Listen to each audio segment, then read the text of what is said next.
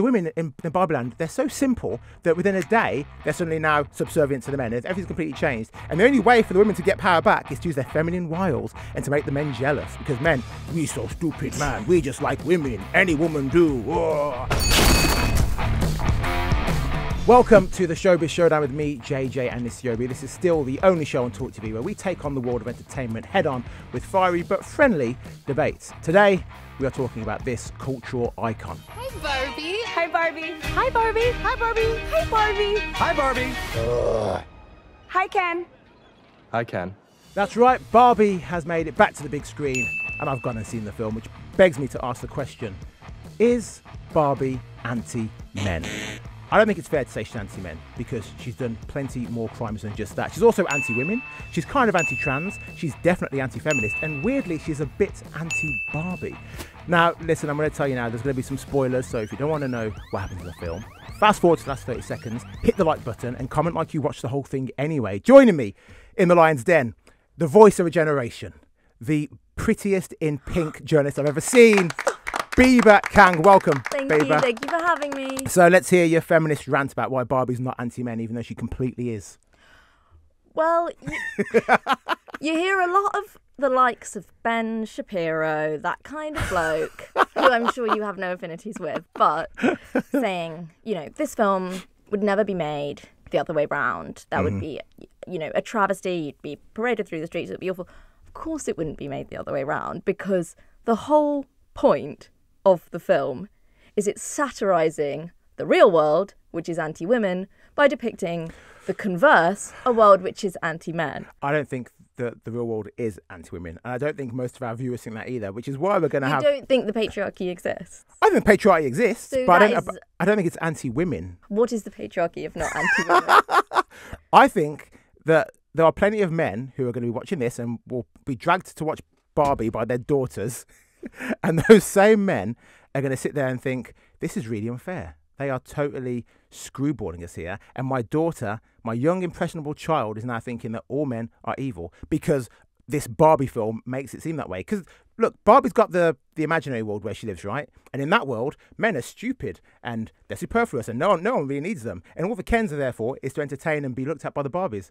Cool, I get it. How ironic, lovely. Then Barbie goes to the real world and within seconds, she's sexually harassed, she's wolf whistled at. It's like they transformed modern day California into 1940s America. Some guy goes, hey, Blondie, give us a smile. Like, what is this, Dick Tracy? It's nuts.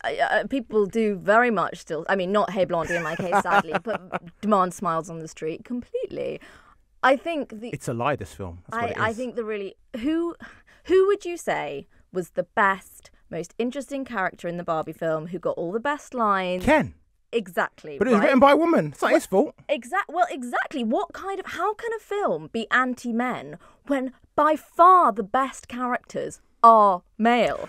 But also the worst characters in it are male. Well, they were the best characters to watch. They got all the funniest lines. Every time Ryan Gosling opened his mouth, I was laughing. Whereas Barbie, all the Barbies were flat, not very funny, because pretty one-dimensional. Women aren't good actors. It's not. It's because we live in a world which still kind of thinks. And that's why I think Barbie was a lot more disappointing to watch as a woman than as a man. Because the person I identified most with was Ken. He had the best storyline. He went from the oppressed to the insurgent to the oppressor to, you know, reaching self-actualization. What kind of a journey did Barbie go on? I still don't really know. I agree with you. The film is very confusing. I still think it's anti-men, but I also said it's anti-women because the Barbies essentially start off as being bimbos, for lack of a better word, right?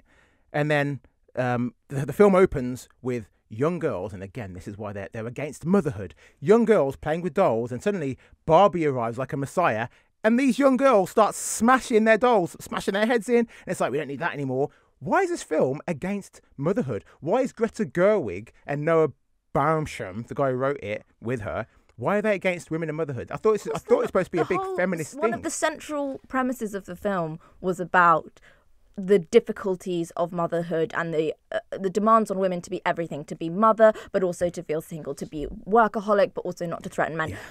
It's impossible to be a woman. But yeah, but I feel think fat. it did feel that this. in quite an on. I did think I agree with you in that it felt a little anti because it wanted to, as a film, it wanted to have its cake and eat it too. So it wanted to say it doesn't matter if you're pretty. Oh, but Margot Robbie just happens to be the most beautiful woman in the world throughout the whole thing.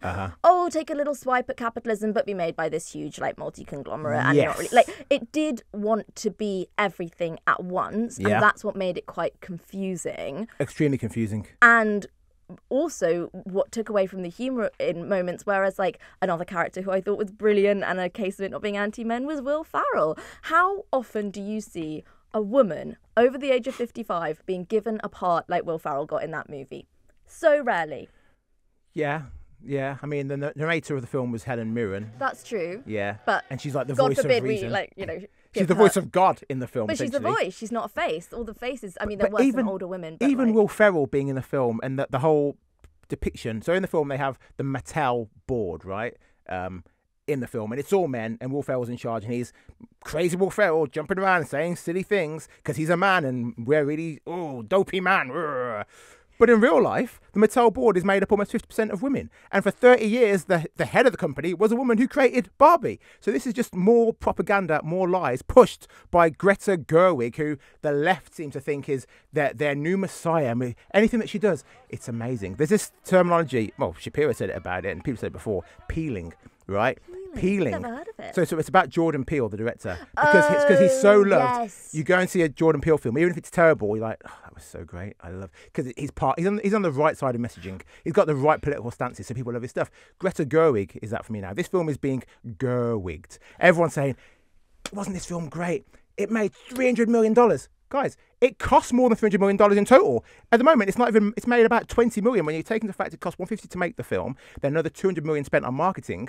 It's operating at a 20 It's million. objectively been a huge box office success, but I agree I was expecting it to be more right on than it was in terms of women. I didn't find it particularly radical or agenda pushing. I found it pretty much more of a reflection of what's happened in the last 20 years than something that was pushing us forward in any way. But I think it's really interesting that the take home for a lot of guys has been this is anti-men, because they've sat down in the cinema and for the first time it's like, wait, I'm not the star of this show. Nah. I would argue that Ken still is the star of the show. Yeah, but Ken I think is. it's but I think it is they're like, wait, all the characters who are men are really are seen as stupid and facile and only exist as an extension of the female characters.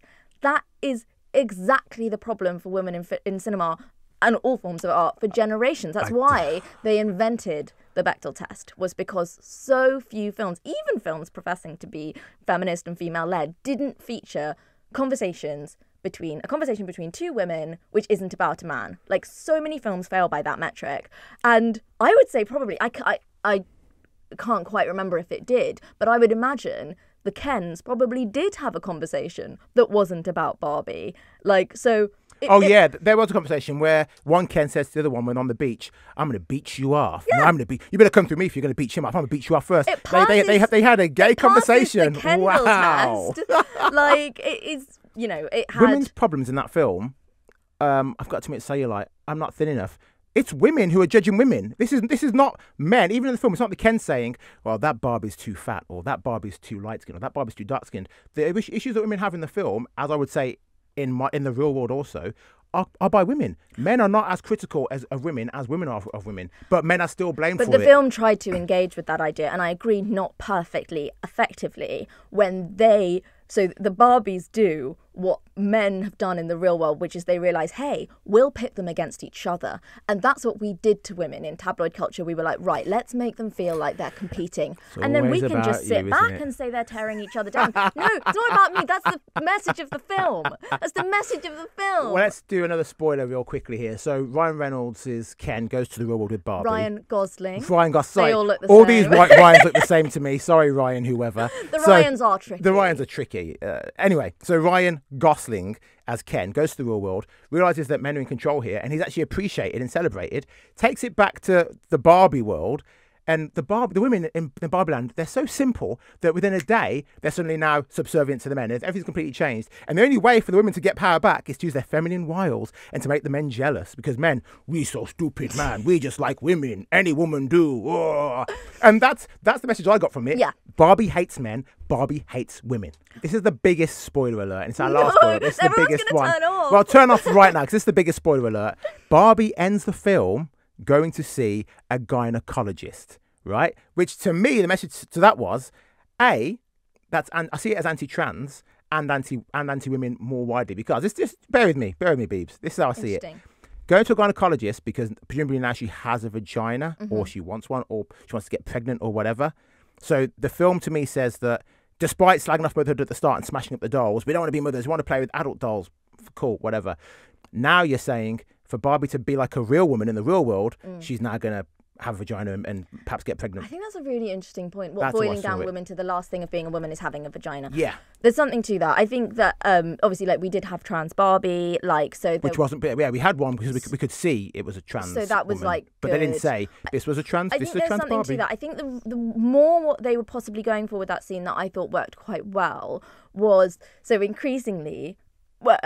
Women have been expected to have vaginas almost like Barbies, hairless, no visible labia, all these things. Like the politics of the vagina has been really influenced by dolls and art and kind of forms of representation of women that haven't shown the reality in the Western world. In the Western world, yeah, the reality of female genitals, and so that to me was like a bit of a breakaway of we don't in the real world, women don't have these smooth sections between their legs. They have problematic, gynecologically checked, get your smear test vaginas.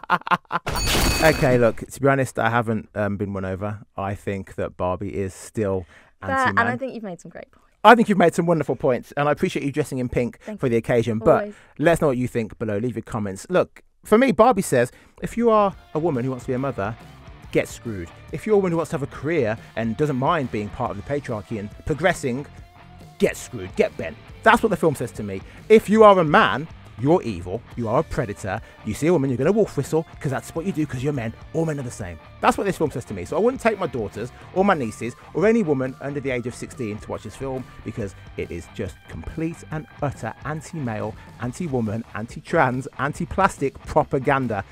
But I don't know. I'm sure Oppenheimer's a feminist masterpiece. Leave your comments below, like and subscribe, and we'll see you next time.